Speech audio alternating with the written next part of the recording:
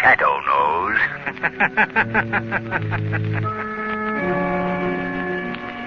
Your local blue coal dealer presents The Shadow. These half-hour dramatizations are designed to forcibly demonstrate to old and young alike that crime does not pay. Before we present the first act of today's Shadow story, a brief reminder to you homeowners. You all know what an unpredictable month March is. The weather's blustery, bitter cold one day and mild the next. And I don't have to remind you how very dangerous those extremes of temperature are to the health of everyone in your family. Now, if you want to ensure steady, comfortable warmth inside your home and help prevent late winter colds and illness, here's what you do. Call your nearest blue coal dealer. Get a supply of blue coal, the quality-tested hard coal that guarantees you steadier, more healthful heating performance and satisfaction. Don't gamble with just any ordinary coal. Insist on blue coal. Ask for it by name. It's the coal that's trademarked blue, so you can identify it at a glance. It's the coal that will give you better heat with less furnace attention. As our story opens, we find Lamont Cranston with his friend Margot Lane in his apartment, busily turning the dials of a shortwave radio receiver. Margot, a few nights ago, I came across a very peculiar noise on the radio. Couldn't figure out what it was, so I got my recording set out tonight, and I'm going to make a record of this strange broadcast. Yes, I remember when you first got the recorder. We recorded everything we could think of. It was a lot of fun. Yes, particularly our duets. Boris, there it is. Start the machine. We'll record it right now. The oddest thing I've ever heard. It doesn't make any sense. I can't make head or tail out of it. It doesn't sound like a human voice, and yet it's... Wait. I'll play our recording back on the phonograph. See now, wait a minute. There. Can you make it play slower? We might be able to analyze it better. Oh, yes, I'll slow it down. We cannot bring it down on land at Margot, it's a man's voice. Why, it's very clear when the record is played slower. What a simple trick. They've merely made a record at a slow speed and played it fast so you can't get it. But how could anyone receive the message? They must have a recording outfit like mine and play it back at the low speed. Let's listen to the record again. Yes. Yeah, just a minute, I'll start it. There's the group. Speed. Operator speed. New battle-plane lands here tonight. This mystery ship will be destroyed tomorrow. Margot. We will fly this plane to the Gordon Lightship and then 10 miles due south. Gordon We Lightship? will cruise to that point in our boat and pick us up. This plane will be destroyed at sea. What do you suppose? We cannot bring it down on land at any cost. It will never be recovered. Right. We have the only existing set of plans, and the designer is dead. Operator one in command.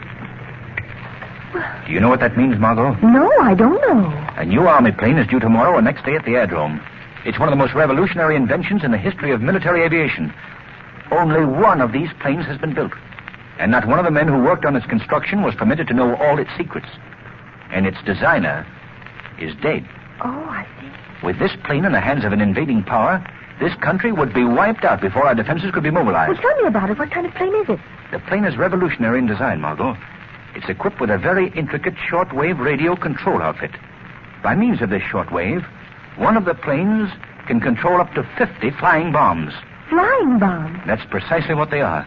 Unpiloted miniature airplanes. They're extremely fast, can be directed by the mothership at any target, from a speedy bombing plane to an army tank or battleship. As far as I know, they've only built 3 or 4 of the flying bombs. We have so little to work on. What can we do? We've got to find the shortwave station that broadcasts that record. But how can we ever find it? You know, Margot, the closer you get to a broadcasting station, the louder the program comes in. Yes, naturally. In my car, I have a simple device with a needle and dial that shows accurately when you're getting near a radio transmitter. With the aid of that device, Margot, we're sure to find that station.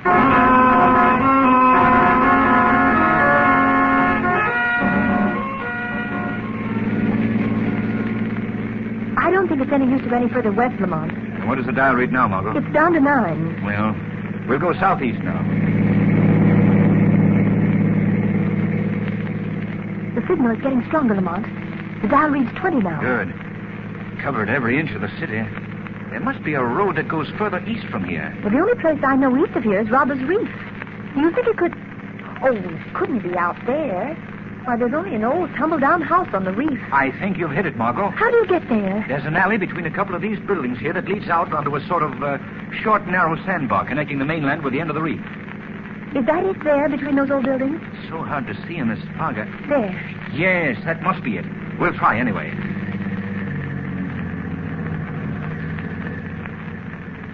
This is the gloomiest place I've ever seen. Lamont, look. The dial reads 30. Good. We're headed right.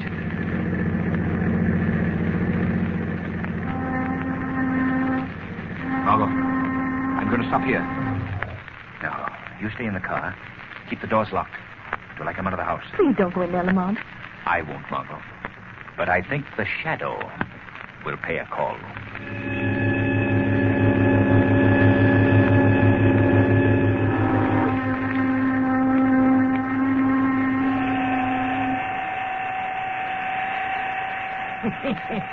That's awful funny. What was that? Who's there? Only the shadow. The shadow? Well, who are you? Where are you hiding? I can't see you. I'm hiding in the shadows, where no man can see me. What'd you come here for? What do you want? I came to listen to you play that record you have in your hand. You can't do it. Nobody can hear these records, not even my son. Your son? Yes, this is his shortwave radio set. He lets me run it when he's at work nights. Did you make these records? You think I'm crazy? Of course not. Well, I don't even make sense. Some darn fool pays me $5 to play him on the air. He says it's just a joke, and they do sound pretty funny. Who is he? And darned if I know, he's some kind of a foreigner, comes here every so often and leaves me some more of them to play. What's your name? Joe Ryan. Of course, Joe. I knew you, and all about these records. I was just testing you. Yeah. You and I are going to play a joke on our friend. I'll bring a record here in a little while, just like one of his. And I'll pay you $10 to play it in place of the one you've got there. You'll think it's a great joke. $10. You're twice as much of a darn fool as he is. What do you mean? You're paying me just twice as much. That's why. The joke's on you. You think it's very funny, too.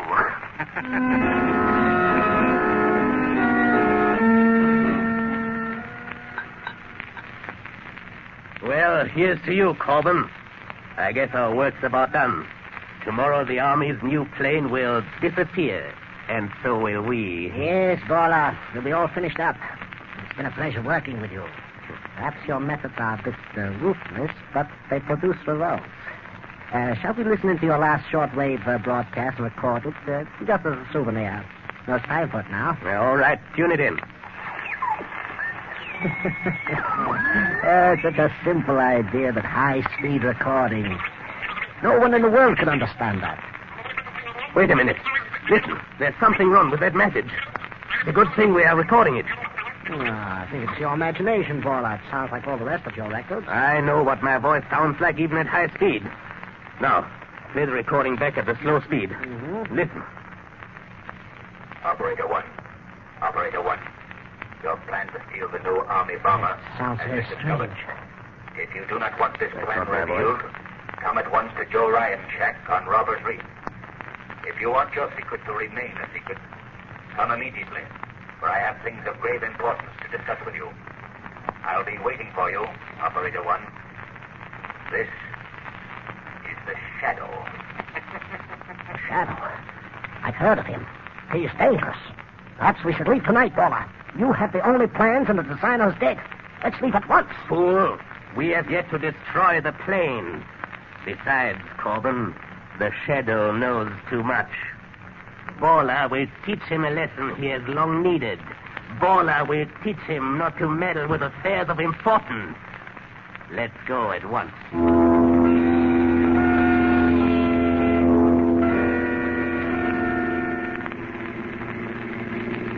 Don't drive so fast, Corbin. This fog is pretty thick. But you told me to hurry. Yes, but it would be a pity to disappoint the Shadow.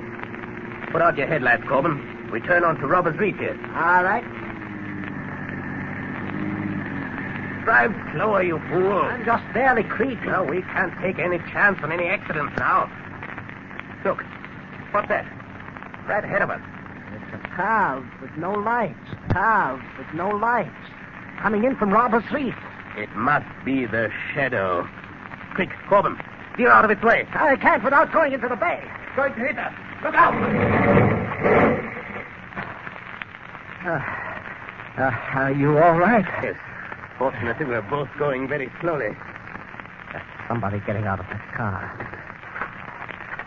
Stop where you are before I shoot. Corbin, flash a light on his face. It's a woman. I thought it was our friend, the shadow. What are you doing out here, young lady? I lost my way. And why are you driving without lights? Well, I thought I could see better that way in the fog. I don't believe you. Corbin, look in the car and see if there's anyone else. Yeah. Perhaps you brought someone out to Robbers Reef. Young I don't lady, know what you're talking about. I tell you, I lost my way. Well, we'll soon find out. You are coming with me. No one else in the car, Bola. Good, Corbin. I'm sure there's nothing the matter with the cars. Drive hers into the water. Then bring ours to Joe Ryan's shack. The young lady and I are going to walk. Unless she is foolish and tries to run away.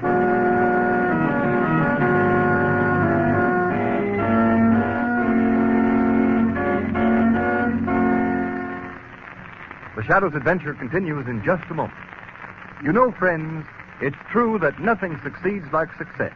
In fact, nothing proves the merit of a product or the claims made for it as conclusively as its sales records. And the fact that Blue Coal ranks first in nationwide volume of sales is proof that it is a better anthracite. Countless thousands of you homeowners here and in communities the nation over have made that record possible. You've tried Blue Coal. You've compared it with other fuels. And you've kept Blue Coal's top-ranking position unchallenged throughout the years. Now there's a real treat ahead for you homeowners who haven't yet tried Blue Coal. There's the satisfaction of knowing you're getting the most in heating comfort that money can buy when you order Blue Coal by name. For the harmless blue coloring which identifies Blue Coal also guarantees you far better quality, far better all-around performance. Just try Blue Coal. Compare it with the coal you're burning at present. You'll see why Blue Coal is America's largest selling anthracite. You'll join those thousands of satisfied homeowners everywhere who know there's no substitute for Blue Coal for better heat with less furnace attention. So call your nearest Blue Coal dealer. His name is listed in the Where to Buy It section of your classified phone directory under the words Blue Coal.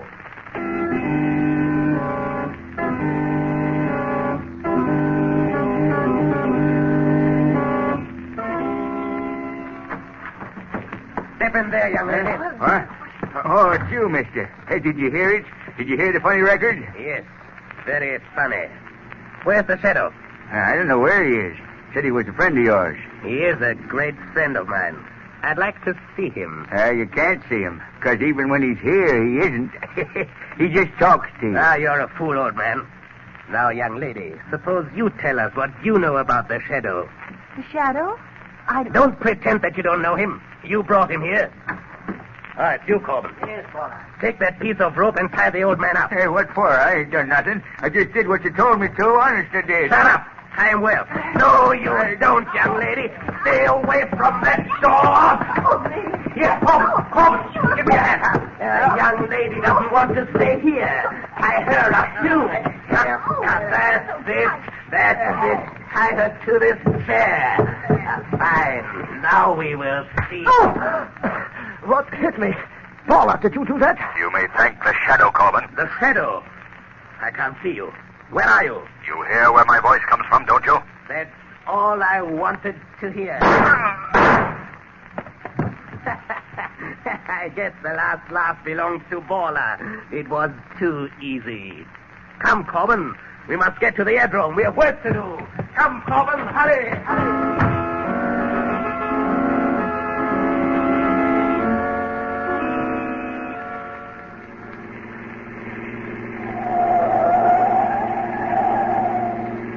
Hurry, Corbin. The X-1 should land just at dawn. It will be light in a few moments. I'm doing the best I can. I'm still worried about that girl and the old man back on Robbers Reef.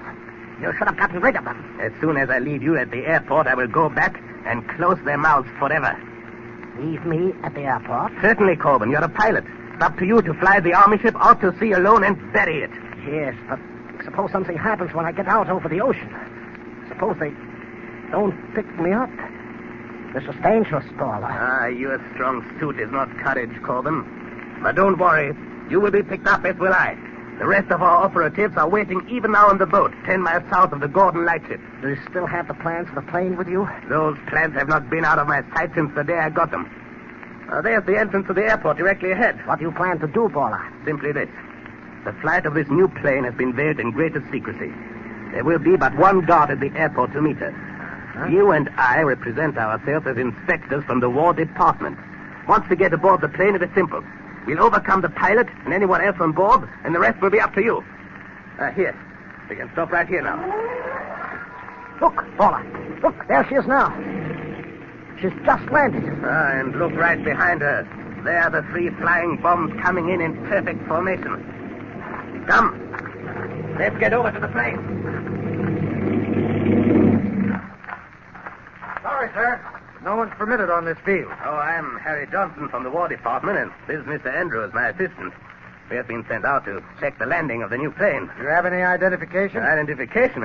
Why, the best in the world. Look, here are the plans for that ship. Is that good enough identification? It sure is.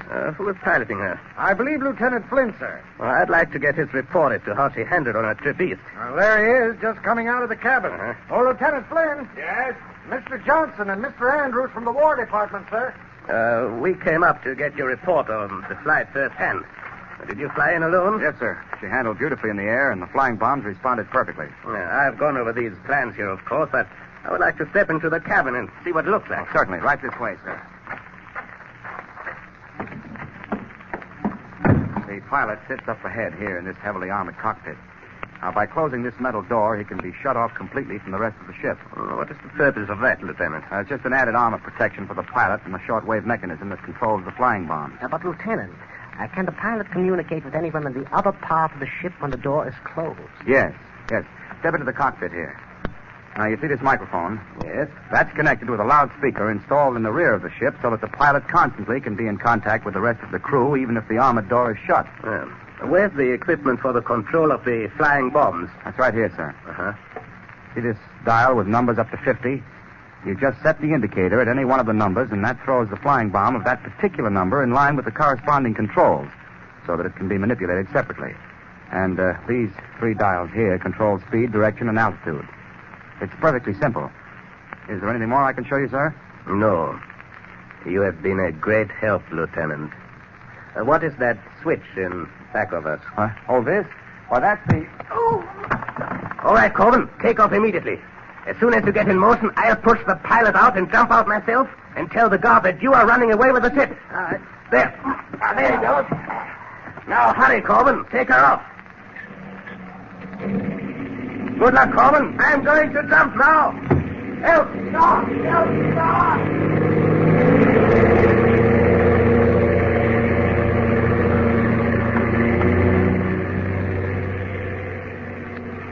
Well, Corbin, your plan has worked perfectly. Up to now. What? Who said that? The Shadow. But how did you get here? I came with you in the car from Ryan's shack on Robbers Reef. You cannot escape from the Shadow. But Paula killed you. No. He only shot at my voice. Where are you now? I am in the shadows of a cabin in back of you, but I can see you well enough to shoot you if you don't bring this plane down immediately. No, don't shoot. I'll bring it down. Only don't shoot. Open the door. Open that door, I tell you. Well, Mr. Shadow, you can shoot your heart's content. Perhaps you heard Lieutenant Flynn say that the pilot's cockpit is well armored. Corbin, bring this plane down. I'll bring it down all right. The 3 flying bombs in the ocean 10 miles south of the Gordon Lightship. But when the plane lands, you will land in it alone. For I will leave it by parachute before it goes into its last power dive. What do you think of that, Mr. Shadow? Why don't you speak? Shadow, can't you hear me? I hear you all right, Corbin. And thanks for the suggestion about a parachute. It was nice of you. I'm going to leave you, Corbin, but not for long. I'll chase you to the ends of the earth. You'll never get away. Goodbye, Corbin.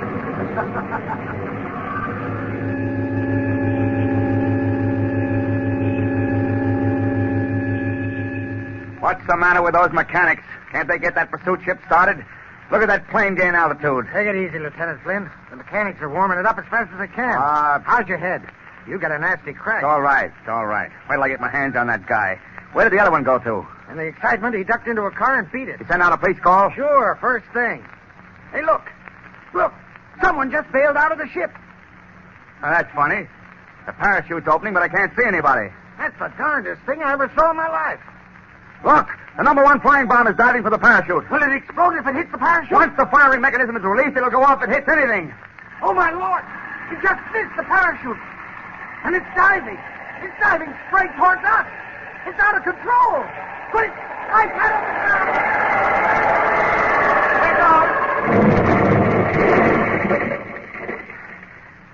You all right?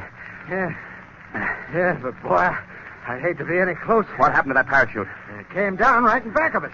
But I still can't see anyone. Well, I can't stop now. I gotta take off and force that guy down.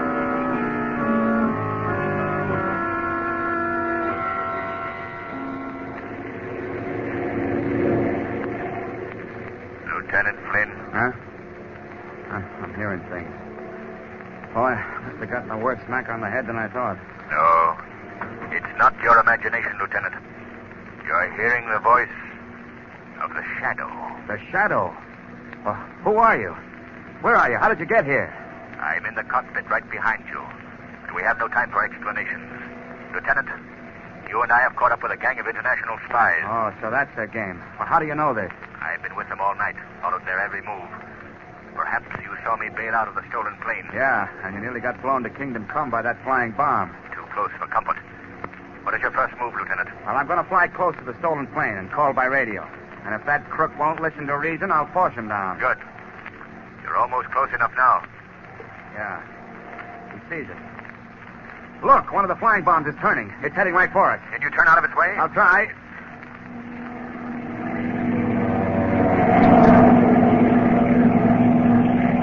Those things are too fast. They can turn on a dime.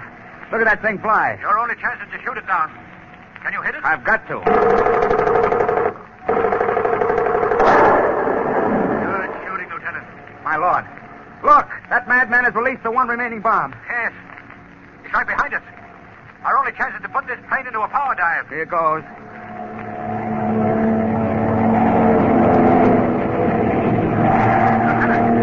It's still right on our tail. If I could only get to that rear machine gun. I'll handle it. You know how to use it? Yes. You got it. You got it, Shadow. Wow, that was close. Now I think Corbin will listen to reason. I'll call him by shortwave. Calling plane X1. Calling plane X1. Corbin, this is your last warning. Land that plane. No, don't shoot me down. Don't shoot. I'll land the plane. Only don't shoot. Turn immediately and go back to the airport. All right. I'm turning. Boy, that's a good day's work finished. For you, but not for me. Now, what do you mean, Shadow? There are several things left undone. The Coast Guard must be instructed to pick up a boat 10 miles south of Gordon Light. It has Baller's operatives on board. Oh, we can do that right now. As soon as we see Corbin safely landed and in the hands of the guards, you must fly me to Robbers Reef. Baller's headed there and he must be captured. I'll call the ground at once and have the police notified to follow up.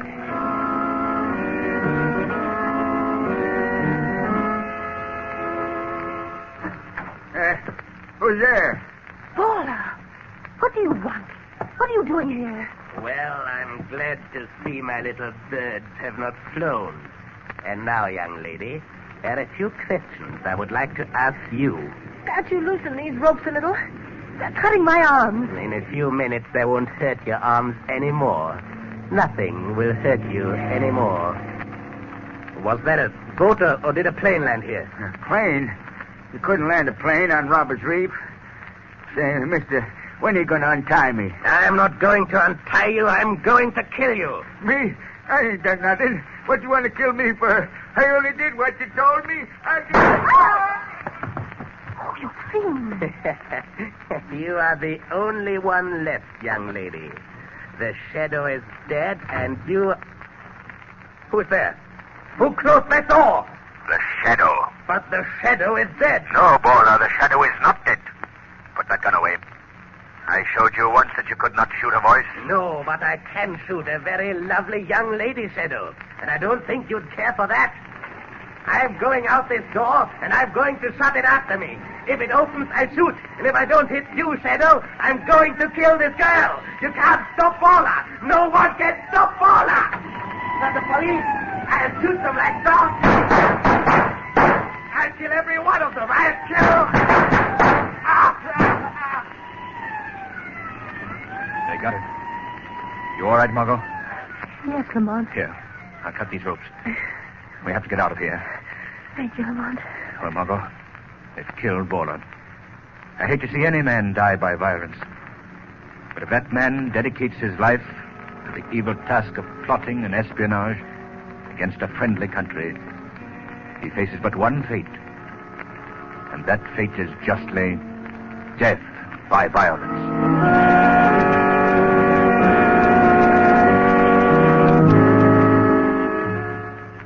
And now here's John Barclay, Blue Coal's heating expert. Thank you, Ken Roberts, and good afternoon, everyone. I think it's a fact that of all things a man owns and operates, he knows less about his furnace than anything else. Now, the weather this time of year, as Ken Roberts said earlier in the program, is particularly treacherous. You've got to pay strict attention to the control of your fire and your furnace dampers to keep the house from becoming chilled off or suddenly overheated as the temperature falls and rises outside. So if you have any question in your mind about damper control, or if you want to be sure you're operating your furnace in the most efficient and most economical manner, here's what I suggest you do. Call your nearest Blue Coal dealer. Ask him to send a John Barclay serviceman to check up on your furnace. John Barclay men are trained heating experts. They can show you how to get the best possible heating results. And there's absolutely no charge or obligation of any sort for their advice. Always feel free to call on your Blue Coal dealer. I thank you.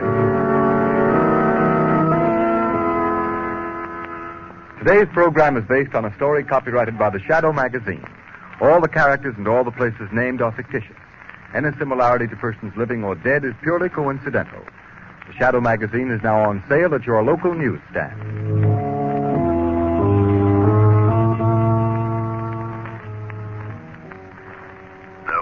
Crime bears bitter fruit. Crime does not pay. The shadow knows. Next week, same time, same station, Blue Coal, America's finest anthracite, will again present another thrilling adventure of the shadow. Be sure to listen, and be sure to burn Blue Coal, the solid